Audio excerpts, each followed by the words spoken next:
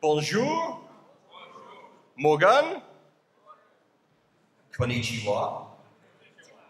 Hello. My name is Richard, and I'm here to talk about pragmatic functional refactoring with Java 8, which was a talk I wrote with my friend and colleague, Raoul, who I run training courses with. So if you see this Raoul guy on a couple of slides, then that's who he is. So pragmatic functional refactoring is a title that's got quite a few kind of buzzwordy things in, right? Pragmatic, functional, refactoring, Java 8, still relatively new in some organizations. So what's it really all about? Well, for many people, functional programming is something which this guy does. So this guy is an academic. You can tell he's an academic because he looks really sad. He's not very happy with things. He's got a massive bushy beard and loads of long hair. And yet many programmers don't look like this academic guy.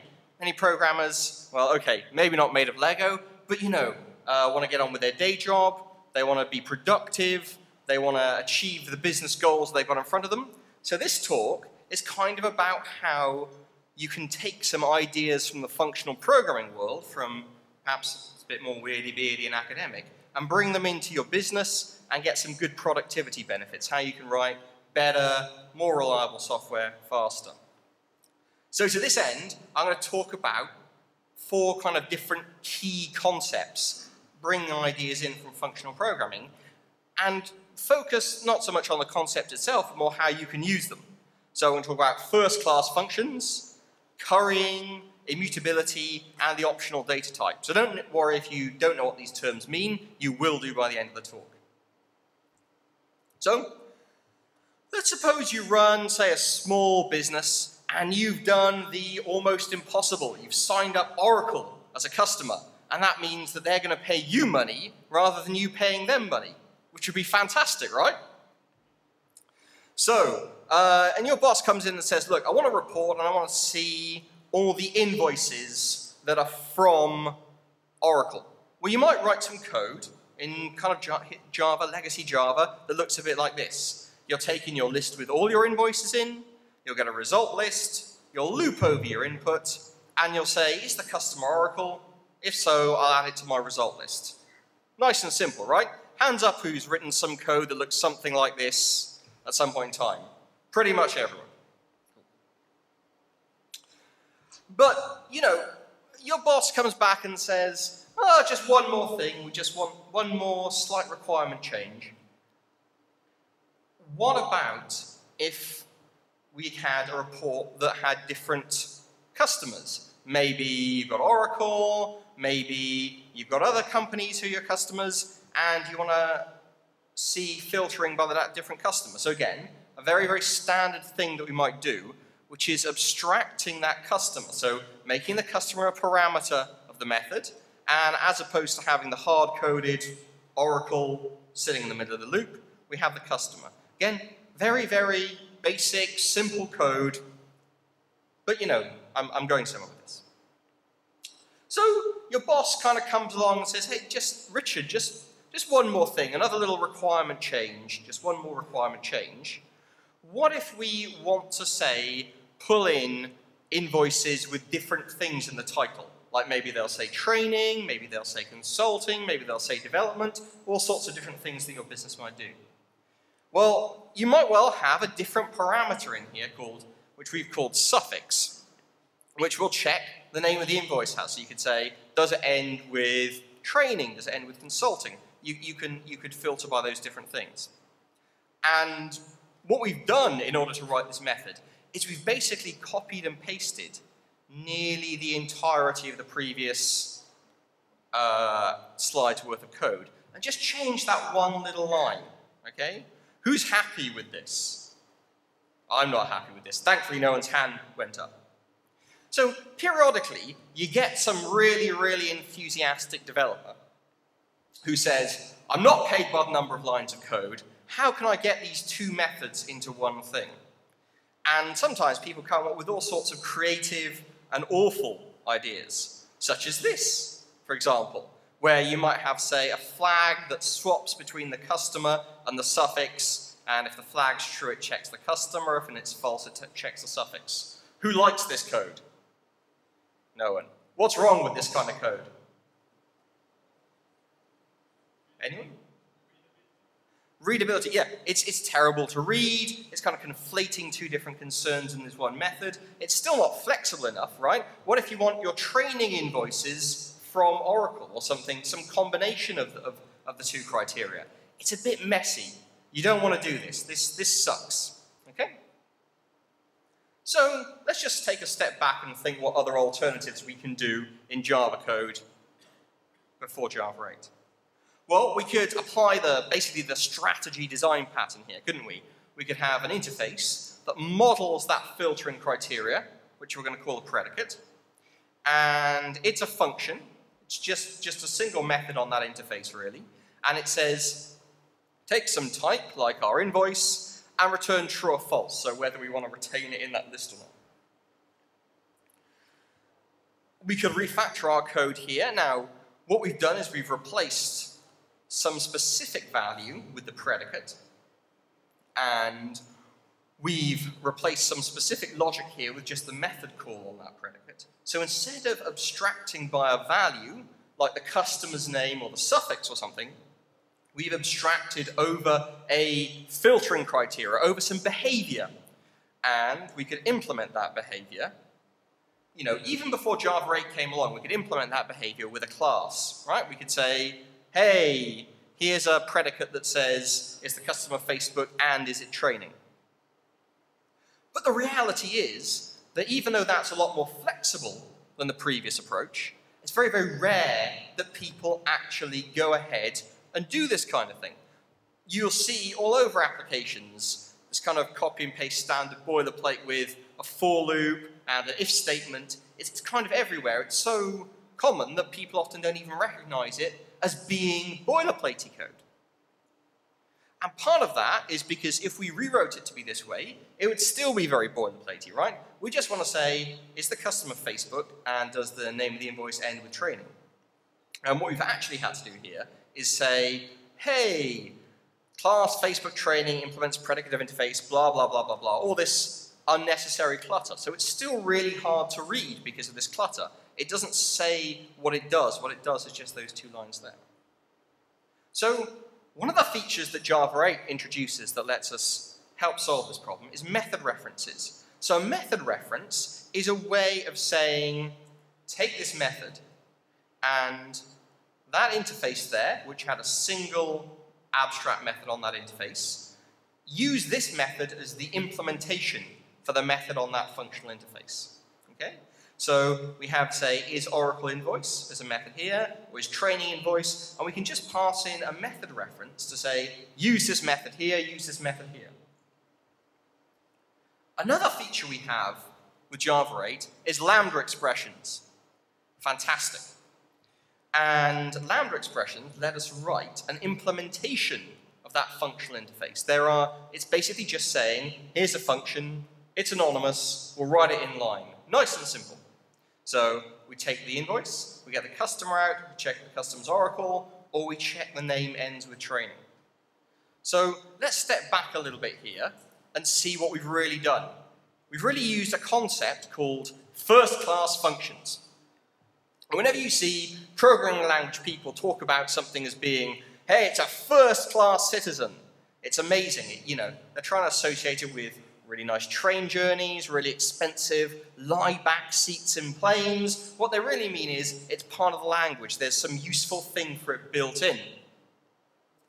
It's actually something which you've been able to do in object-oriented programming for years and years and years by the use of the pattern known as the function object. It's kind of the same thing, but a lot more verbose, a lot more boilerplatey. So in practice, we don't get the benefits of that flexibility because you still end up with lots of boilerplate code before you had lambdas and method references. Now you've got lambdas and the method references, you can just pass in a function like a value. You can treat it like a value here. And we've shown how we can use it here to help cope with requirement changes. So every time your boss or your BA or someone comes up to you and says, Richard, I just want to make this one little slight change in your code that can also become one little slight change rather than copy and paste and boilerplate and all sorts of bigger changes. But we can extend this. Now we've got first-class functions, we can extend this a little bit. So when you're a child, who likes playing with Lego? Fantastic, fantastic.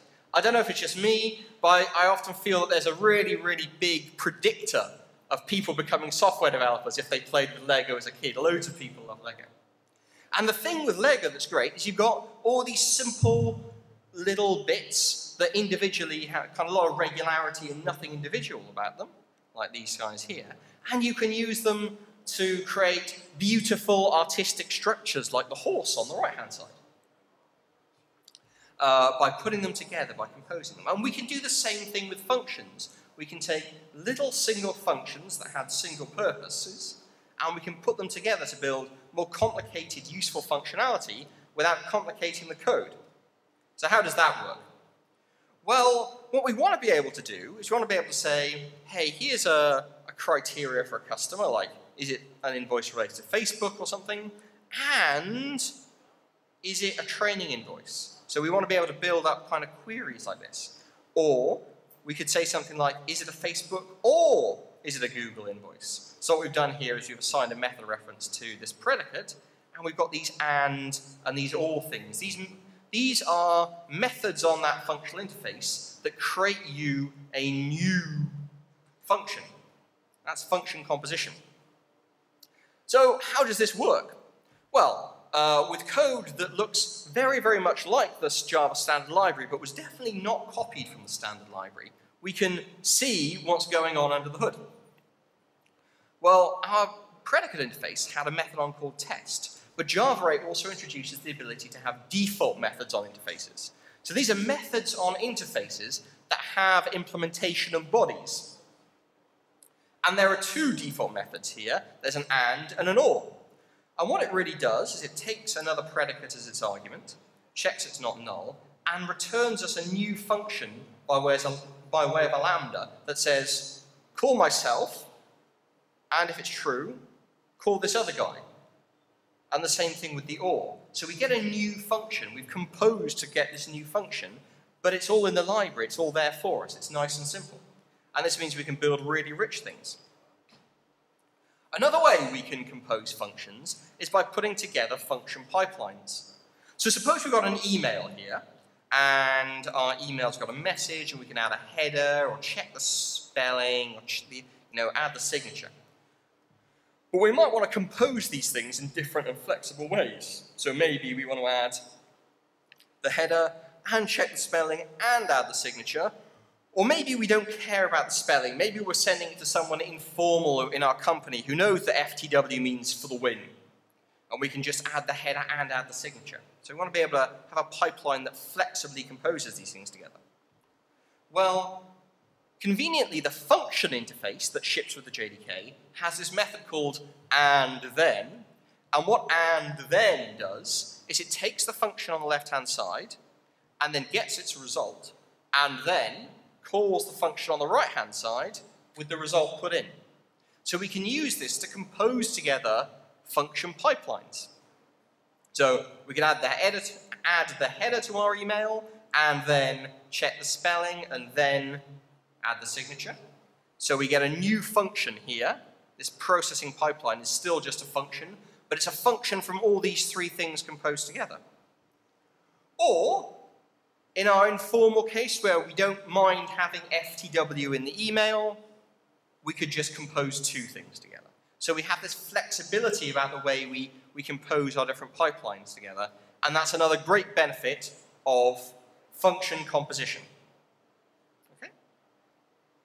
Cool. So, let's talk a little bit about currying. So, just as an example, very, very simple function that we're going to curry and we're going to do lots of things with here is a conversion function. So this is like a linear conversion thing, like a kind of y equals mx plus c, right, a straight line. So we've got an amount that we're going to convert, we've got a factor, so that's how steep is the line, and we've got a base, so how high up or down the line it is. So for example, we could convert temperature from Celsius to Fahrenheit, from sensible metric to crazy imperial units, with a factor of 1.8 and a base of 32. And we can actually use this conversion function in a variety of different ways. So, as I say, we can convert from Celsius to Fahrenheit. We can apply different temperatures in the same factor and base. We can also do currency conversion. So here I'm going to claim the dollar to pound exchange rate 0.6. I'm not recommending you use this in your code. I hear rumors that this is how the financial crisis started back in 2008. But yeah, that's a thing we can do. And perhaps something where we have definitely a more fixed relationship is distances. So converting between kilometers and miles, again, a fixed factor and zero base again in this case. But it's a bit messy, right, having all this kind of code with these factor and bases lying around all our code base. What we really want to do is have a way of calling a specific function for each of these things whilst reusing the logic. So how do we do this? Well, yeah, sorry. So what's the problem here? Yeah, we really want to have that kind of common thing where we reuse the logic, and we also want to be able to abstract over this function. So we want to reuse the conversion function in different places, but with specific parameters in there.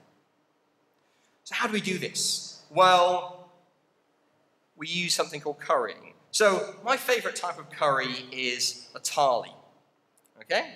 Quick, hands up, who's a fan of curry around here? Not so many people. Maybe it's a British thing. Maybe it's a British thing. So my favorite type of curry is a tali, and a tali is a curry that has lots of different dishes that you can put together however you want. You can eat them in whatever order you want. You can eat part of one and part of the other, whatever you want. And that's a little bit like currying in functional programming. Currying in functional programming is about breaking up one big function that monolithically takes a whole series of arguments and generating you a series of functions that eat their arguments one by one. So it takes the first argument, then the second one, and then the third one. So in Java, there's not a built-in support for currying, but we can write our functions in a curried style and get many of the benefits regardless. So here we had our amount, factor, and base. And what we're going to do is we're going to create a convert function that takes a factor and a base and returns, as a result, this double unary operator. Again, double unary operator, quite buzzword heavy. But what a double unary operator really is a function that takes a double as an argument and returns a double as a result. Unary one argument and double in, double out. And what we've done here is we've returned a function that takes the amount and then applies this conversion function. So up times the amount by the factor and adds the base, just like we did before. And the benefit of this is we have flexibility. So we can call our convert. I've just kept it on this slide so you can see what's going on. We can call our convert with a factor of 1.8 and a base of 32. So we convert between Celsius and Fahrenheit.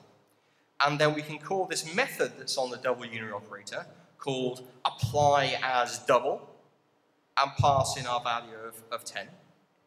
And we'll see the result is 50, because that's, 50 Celsius, sorry, 10 Celsius is 50 Fahrenheit. That's the conversion ratio here. But importantly, this is another step. This is what's known as partial application. Now, partial application is the eating of the curry, okay? Eating of the curried function. The ability to pass arguments in one by one into your now curried function to finally get the result. And as a side note, have a look at these guys. They are failing at eating their curry really badly, right? For a start, they're drinking wine whilst eating their curry. That's a massive no-no. You always want to have some beer with your curry. And two, they're not enjoying the curry at all. What's going on here? You've got to enjoy a good curry. We've got a few other examples in code of partial application. So as we said before, the Celsius to Fahrenheit conversion. We could also apply it for our somewhat questionable pounds to dollars ratio here. And we can also have a conversion function from kilometers to miles again. So again, we have this partial application where we've put in some of the arguments, but not all of the arguments. That's why it's partial. And we get a function back as the result. That's our double unary operator. Now, sometimes people might say to you, okay, currying isn't built into Java. That kind of sucks, doesn't it? Well, in some ways it does, but it is possible to write a custom curry function. So what I've actually done here is write one that works purely on ints. You could write a generic one as well. I just didn't want to have to explain all the generics on one slide because it gets a little bit hairy. But you can definitely write a generic one as well. So the currying one for ints takes an int binary operator, so a function from 2 integer arguments to begin with, that has 1 integer result. And it returns an int function onto int unary operator. So what does that mean? It's a function that takes 1 int and returns a function that takes 1 int and gives you a result. So our first function takes the first argument and returns another function. So we're using lambdas here to return another function, and takes a second argument that is passed into the by function where we have those 2 arguments together. Now we've collected our list of arguments up, we can invoke the function. So we've shown how we can write a custom curry function. It's a little bit more advanced. I'm not saying you should necessarily do this. You can just write it in the curried style, as we showed earlier, but it is there just to demonstrate that it is still possible in Java to do some of those more advanced functional ideas. And if we wanted to test this out, well, here's just a function that adds 2 numbers together, and we're going to curry it, and we do the partial application, put in the first argument, the number 1, and the second application, completing the function, the number 2, and the result is 3. Okay? Now, currying gets used in quite a lot of different places. So a classic example, if you look at a lot of functional programs, is they've got something that's a little bit like a factory where they take lots of methods and they build them up one by one. So a bit like you might do with, say, the builder pattern, where you pass in a series of arguments onto your builder and then construct an object at the end. If you've got a function, you can just curry it out and pass in the arguments one by one. Another example where you often see things is parser combinator libraries. So not very big in the Java ecosystem, but very big in the functional programming ecosystem. Combinator libraries are functions that are built up of many little things. So you say, here's a thing that will parse, say, the letter A, and here is a combinator that will take something that parses one thing and let you parse one or more of them. And then you partially apply that thing that parses A to the one or more operator, and then you get something that parses one or more A's. And then you can complete it by putting in the input that you want to parse. And again, HTML templating libraries, another classic example, basically going the other way around. So, quick summary here on currying. Currying is about splitting up the arguments of the function. And partial application, there's often a lot of confusion between these 2 terms. Partial application is about the function eating some of the arguments of this curried function and returning a new function at that point in time. Okay? Nice and tasty. So, let's talk a little bit about immutability.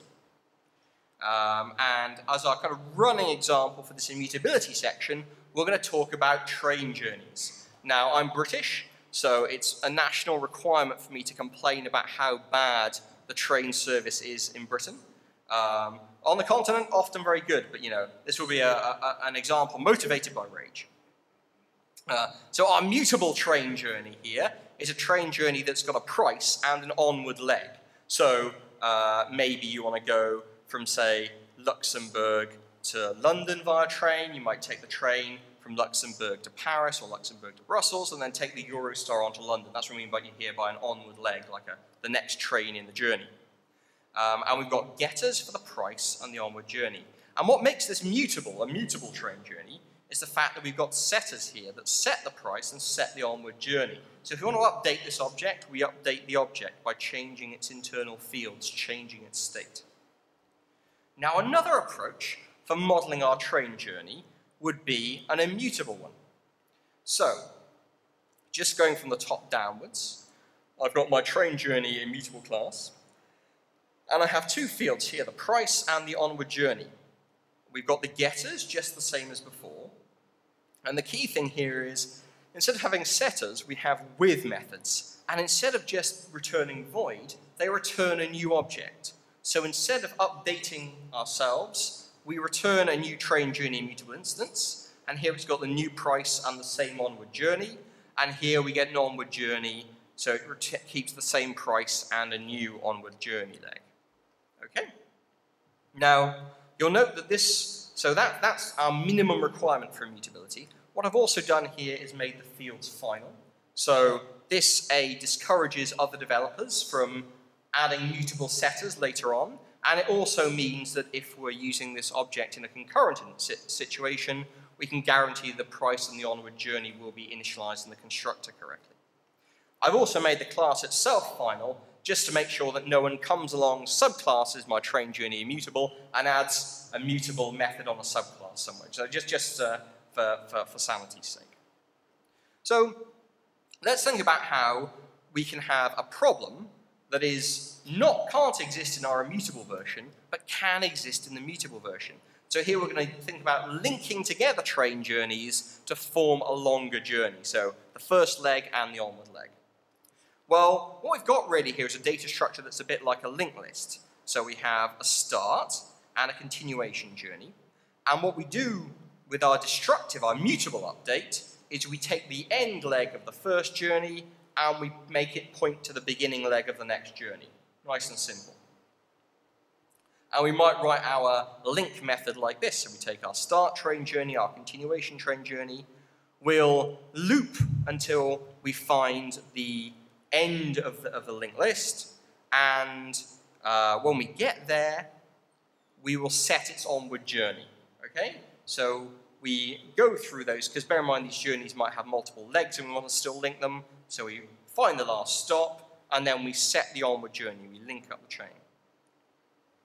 So suppose we did that. We linked the first journey to the second one, start to continuation, and then we did the same thing again. So we called link twice, and then we're going to call this visit function that will loop through the journey and just print out the price at every leg and a dash. Well, what we would see is we would see a stack overflow error and a huge stack trace. And what's happened is we tried to link it twice. And the first time we linked it, we got our start and continuation journeys linked up. The second time, it tried to find the end step, and then it linked the end step, which was the end of the second journey, back to the beginning of the second journey. So it created a chain, a loop in our chain of journeys. So it's a very simple example. All we did was we tried to do the same thing twice, and it completely broke our software here. The mutability was a cause of errors.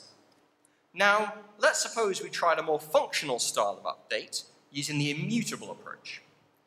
What we're going to do this time round is, in the link function, we're going to take our start journey and our continuation journey, and we're going to create a new journey. Okay, and the start will be the same, but it will point to a different continuation. And for this, we have, again, a very simple immutable approach here. And we could say, is the start null? We'll just return the continuation. Otherwise, we will keep the start's price, return a new journey, and link together the onward component with the continuation. So again, it just loops through the chain until we have them together.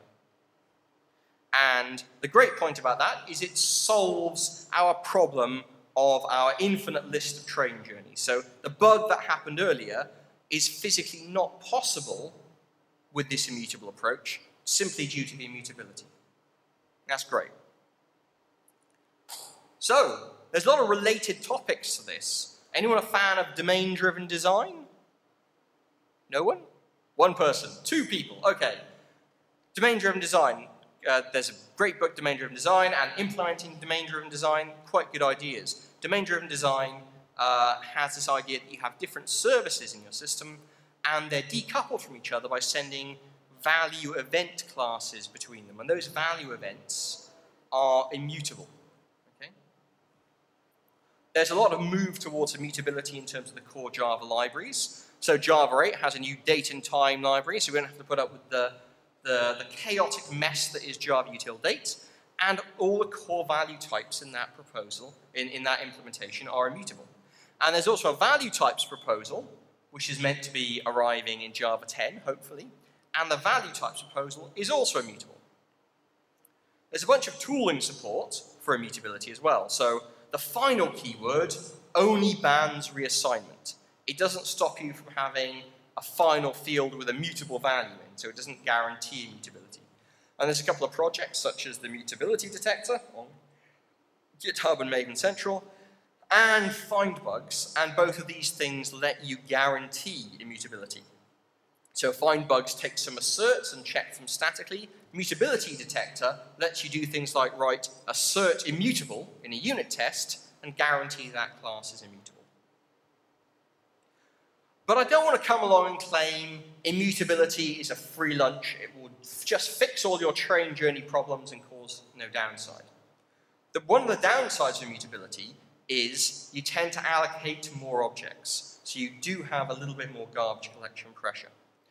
Potentially a problem, potentially not. Very context sensitive.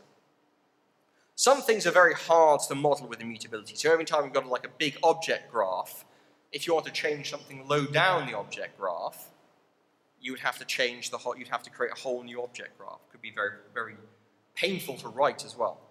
A good example of this might be a car simulation. So if you're trying to write a car going around a racetrack and you wanted to have an immutable car, then instead of just saying move the X and the Y coordinates of the car to the next step in the racetrack, you'd have to give you a new car with a new driver and a new steering wheel and a new engine and a new everything. So immutability doesn't guarantee you clean code, but it can be useful. Sometimes ORMs don't work very well with immutable classes, and serialization libraries are usually okay. There's usually a trick that you have to do there, but it might require you understand the trick. And the other thing to remember is there is always this alternative of try and encapsulate state. Leave it mutable, but localize and encapsulate it effectively, which can sometimes help. So, the takeaway from our section on immutability is, even though it's not a panacea, immutable objects can reduce the scope for bugs in your application, and they're definitely a thing that's worthwhile considering. And finally, let's talk about the optional data type. So, who's seen this in their application at some point in time? Everyone. Fantastic. If you haven't seen a null pointer exception, what have you been doing with your life? So sometimes you get code that looks like this, right? You get a person, and they're getting the name of a car insurance policy. So they pull the car object out of the person, they get the insurance policy out of the car, and they get the name of the insurer. And if you see a null pointer exception on this line of code, where does it come from? The person could have been null, the car could have been null, the insurance policy could have been null. You just don't know.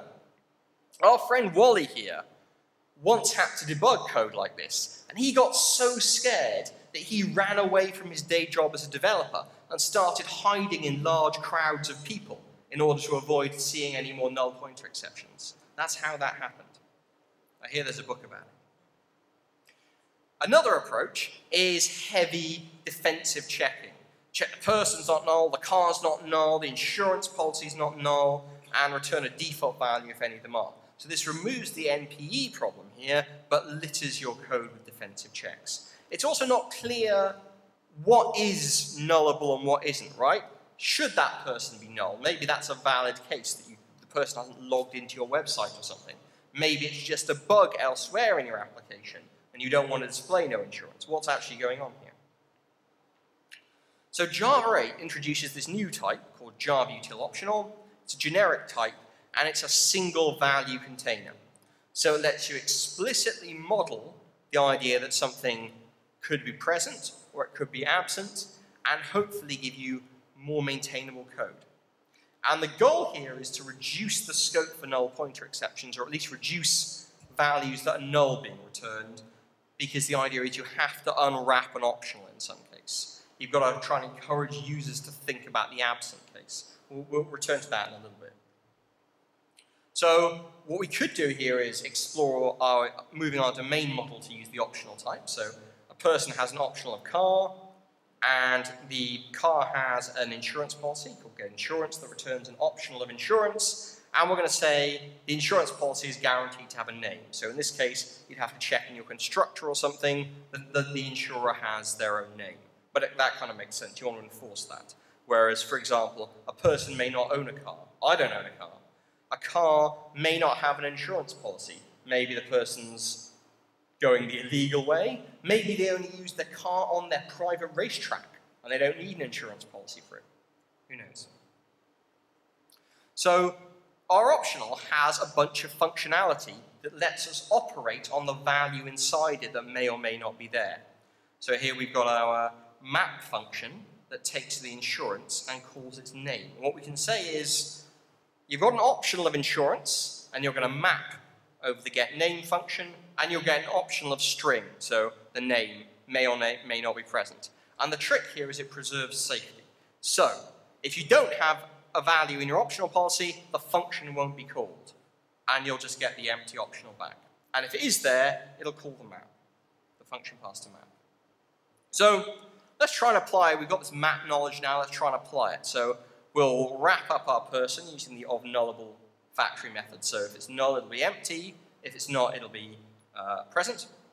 We'll try and map the person into the car into the insurance, and the insurance into the name. Now this doesn't quite work, because if we look at that function before, the insurance returns optional of insurance. And the car returns optional of insurance. So we'd have optional of car. It would be very, very confusing. We'd have a box inside of a box. But thankfully, I can hear in the background, there's a convenient little dog, Shiba Inu dog, who's going to tell us what we should try. So flat, such map, much optional, wow. That's right, there's also a flat map defined on optional. So our map took a thing that could return an optional of insurance, and returned us a box within a box, and that was problematic. Our flat map version takes the car and pulls out the optional of insurance and just returns that directly. So this lets us deal with methods that may themselves return an optional value without having this box layering effect that we would get otherwise. So we can rewrite our code in a slightly different style. It's maybe a little bit unfamiliar with you. I've heard some people say this is less readable. In some respects, that's just, it's newer. But have a think about it.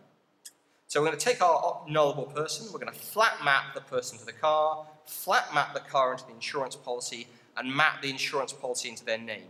And then we're going to use the or else method at the end to say, hey, it's unknown. And that would provide a default value. So if at the end we've got an empty box, unknown is the default value we would use in that case, and our method still returns a string. So we've kept all our refactoring local here.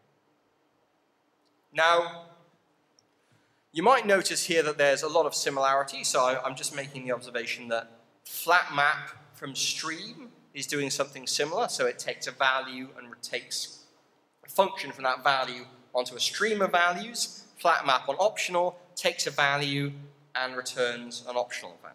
And again, map, one-to-one mapping. So you can kind of think of an optional as having this stream-like API, but with only one value in. Now there's a heck of a lot of controversy around the optional data type. Some people say it should be used for fields, some people don't use it for fields at all. And I think there are pros and cons to this approach, and you need to think about those pros and cons if you're going to use it in your application, and see, does it make sense for you or not? So the pros, it's explicitly modeling the idea that that field may or may not be present. You get null safe access, so you can just guarantee that that field would never be null. You can do code reviews, you can enforce the optional or absent case, and it keeps your getters simple if you're using this. The cons, on the other hand, is a bit of a performance overhead here. There's more indirection and GC overhead for every time you use an optional, because it's got to have this extra object allocation. Not every library understands optional, and some libraries require serializable fields. An optional isn't a serializable type. So people who are using some Java EE containers, They may require your kind of entity beans to all be serializable, and you'd have to write more complicated serialization code. But actually, even though it's a Java 8 titled talk, I just thought I'd do a quick breaking news announcement at this point in time, that there are some updates to optional in Java 9. Now, optional had a method on it called get that was introduced in Java 8. And the problem with get is it avoided the, start again. The problem with get was it avoided the case where you could unbox it and you are forced to think about it. You could just call get, you get a value back or throw an exception. And this kind of defeated the point of optional, but it was a little bit useful in some cases. So what they've done is they've renamed get to be get when present. And the longer naming is designed to discourage people from using just the get all over the place and defeating the point of optional. They've added an if present or else method and an or method, so alternative features that are quite useful there, and you also have the ability to convert an optional to a stream. The takeaway of this section of the talk is optional, again, is not perfect. You could still have nullable optional fields. There are still some things that can go wrong. But if you're consistent and careful with your use of optional, it can replace the use of null in a really safe, idiomatic, and more effective manner. Let's draw a few conclusions. We talked about 4 key things here. We talked about how first-class functions, right at the beginning, let us cope with requirement changes. We parameterize by behavior, we can change the behavior. We parameterize by a value, it's harder to change things. We showed how we can reuse core pieces of business logic with currying. We looked at how immutability reduced the scope for bugs. So instead of having train journeys going all over the place and looping back on themselves, we saw how we could reduce a whole class of bugs, solve a whole class of bugs in one. And then we talked about how we could reduce the scope for NPE problems, null pointers, by having optional data types. But hopefully, there's a bigger takeaway from this talk, and that is that whilst some of those functional ideas may have come from an academic background, they're things that can be useful for us. They can make our programs more reliable, they can make us more productive, and they can reduce the maintenance overhead. And hopefully, that's where you guys are now, taking a few of those ideas and knowing how to use them. So I'll give you an opportunity to ask some questions in a sec, but before I do that, I'll just note that my colleague Raoul and I have both written books on Java 8, so if you're interested in more information about this topic, they're both great books. Have a read, says he. If you're interested in any training courses about Java 8 or other core Java topics, I also run kind of boot camps and masterclasses for core Java. You can have a look on iteratorlearning.com or talk to me afterwards about it. And if anyone here uses Pluralsight, then I'm also a Pluralsight author for a few courses on collections, generics, testing, things like that. Thank you very much. That's the end of the talk.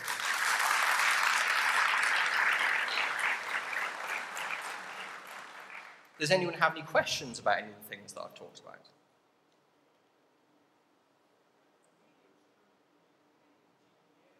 Sorry, can you shout?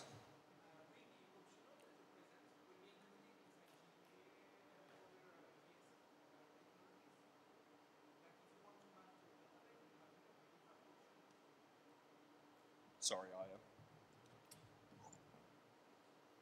Sorry. Yes.